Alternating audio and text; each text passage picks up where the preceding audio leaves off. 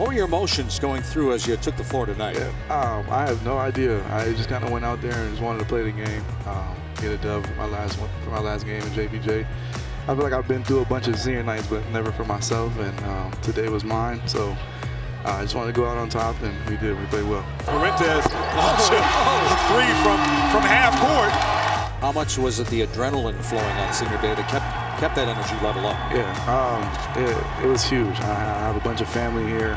Just being able to play in front of them one more time and in front of JPJ was huge. That adrenaline was definitely pumping, and obviously it was going in for me tonight. So I don't think anybody wants to play us right now. So we're just trying to keep it going, keep our momentum going, keep our defense going, and hopefully just keep it going throughout the ACC tournament.